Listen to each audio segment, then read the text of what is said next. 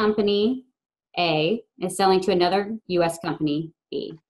Company B is requesting company A to ship to company B's customer in Germany.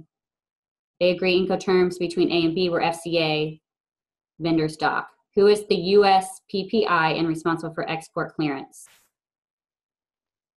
Oh, yeah, this is a good one.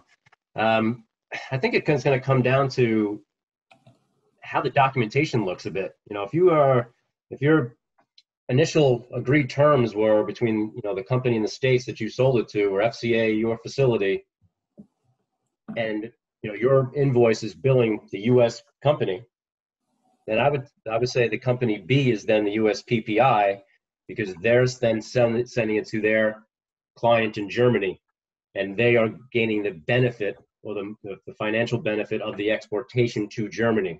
Mm-hmm. You gain the financial benefit by selling it here in the United States.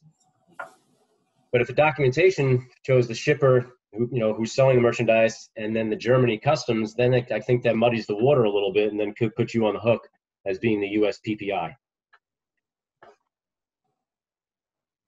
Okay, thank you. Again, you guys, thanks for coming. Definitely reach out to our experts, and we will be reaching out to you as quickly as we can too. And subscribe to our YouTube channel. Keep coming to our future webinars. And thanks again for participating.